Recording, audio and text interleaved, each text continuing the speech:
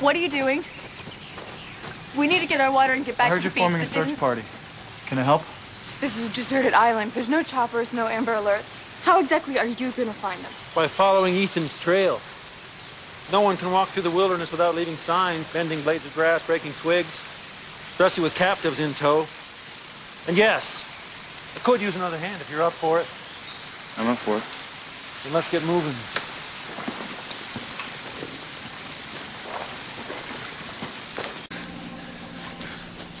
Red shirt.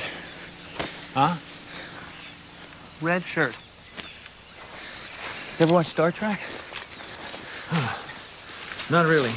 The crew guys that would go down to the planet with the main guys, the captain and the guy with the pointy ears, they always wore red shirts, and they always got killed.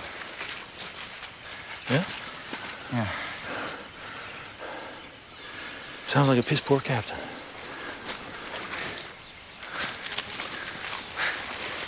What do you do in the real world, Mr. Locke? It's John. John? Why don't you guess? Well, you're either a taxidermist or a hitman.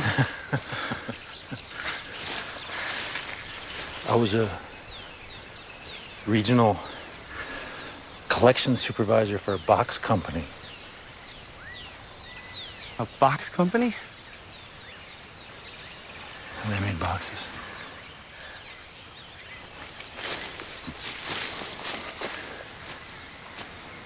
Yeah, right. It's been about 15 minutes since we've seen any sign. What are we following? My gut. Great. So, Boone, what do you do in the real world? I run a business. What kind of business? Yeah, it's a wedding thing. Huh? My mother has this empire. Martha Stewart of Matrimony. I run one of the subsidiaries. So who's running it now? Guess it doesn't matter, does it? Oh, I'm sure there are people who can handle it. Temporarily. It's gonna start raining in 1 minute. 1 minute. Give or take a few seconds. You should turn around, Boone, and head back. What? Trail's been cold for a quarter mile. Dangerous terrain ahead. You start now, you'll make it back to camp before dark. What about you? I can take care of myself. No, I'm not gonna head back. I admire your courage, but you I'm should... not heading back. All right.